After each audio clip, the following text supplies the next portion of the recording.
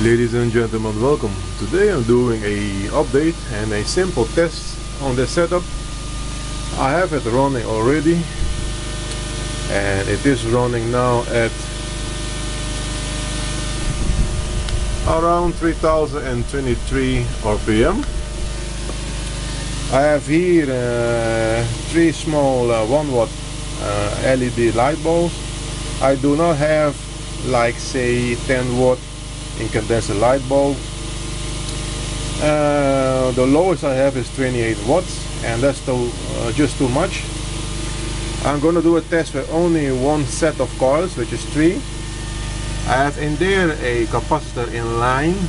It is a 1.6 kV 0.1 UF capacitor. This wire here is to bypass it later on, so I'm gonna do the test with it in line. Connecting now. The system is slowing down, that is certain. The light output is yeah, I guess I would say it is 3 watt.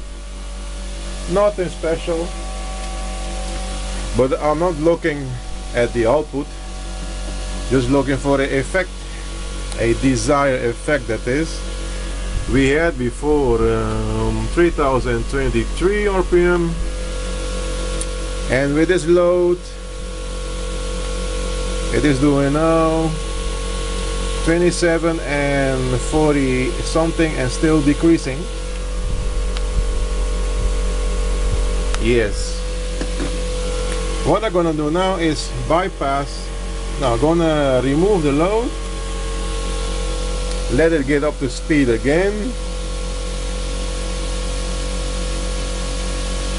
I'm not gonna wait for it to get to the lowest RPM, lowest stable RPM with the load, because that will take a while and I don't want to make the videos too long and boring. Input is around, yeah, let's say below 20 volts DC at 1.5 amps.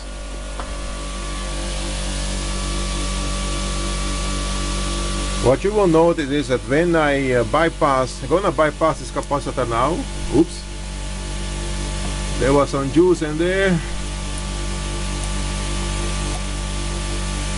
The capacitor is being bypassed now, so when I hook the load the next time, you will notice that the RPM drop will be much more, how you say that, much more direct, much more roughly, not as smooth as with the capacitor. With the capacitor in line, it was kind of, you can say, controlled way of decreasing the RPM. Let's see what the RPM is now. Yeah, that's about right, 29.67. So connecting the load without the capacitor, it is being bypassed, shorted out, not shorted out, bypassed. Here it goes.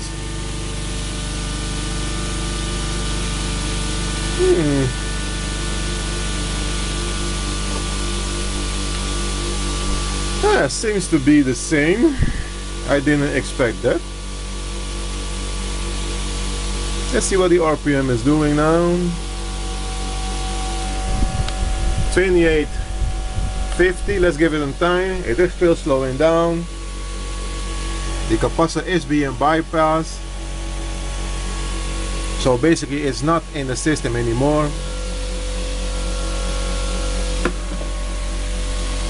And the light, yeah, I'll say it's again 3 watt at most, not more.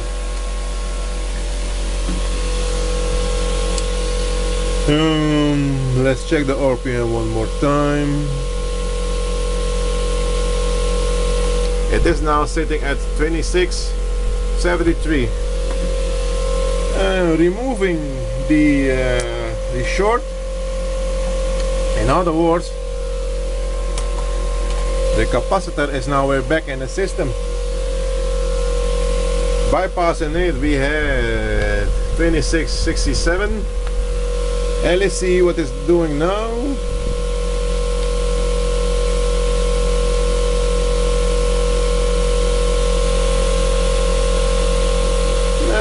the same,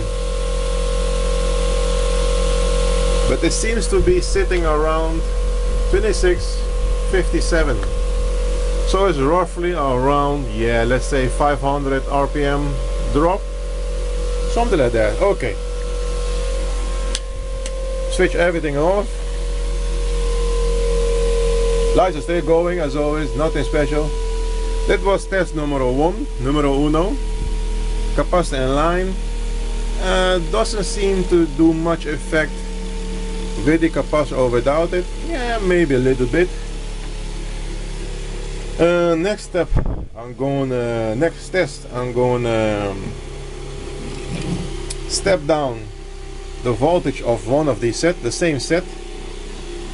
That is a 1 to 10 ratio transformer. Gonna step it down.